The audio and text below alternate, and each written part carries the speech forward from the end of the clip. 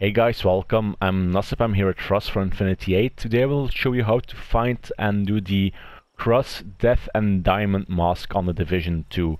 So first of all, we want to get into this section next to East Mall. This is the location.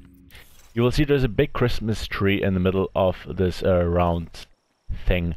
What you want to do is light the tree up. So you go into this building.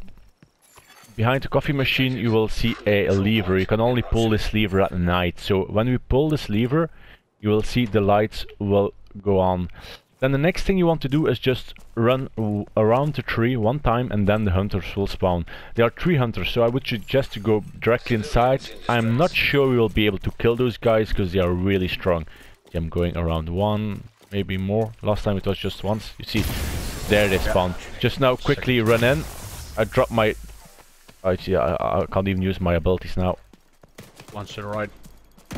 Yeah.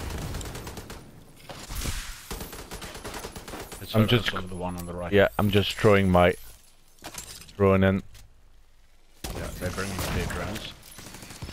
You see, so one of them has the ability to trap you.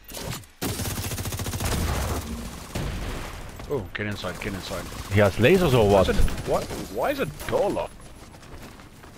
That door is always locked, the middle door. There's guys on my left. I'm down. There's someone's on my left. No, it's a drone. So this is how we directly die. You're down as well? No, not yet. Shoot the drone. Grab me a cappuccino. Oh, yeah.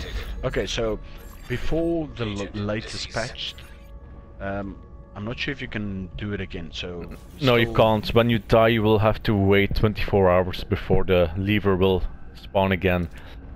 So if you want to do it, you just try it. If you fail, you just have to come back later. So at least, guys, we showed you where to find them. We didn't show you how to kill them, because they're too hard for us, apparently. Good luck, though. Good luck. And if you got them, you just leave a comment underneath this, and we will congratulate you for doing this, or do it maybe in tier 1 when they are easier. So thank you guys for watching, and we hope we will see you next time. Thanks, guys. Bye.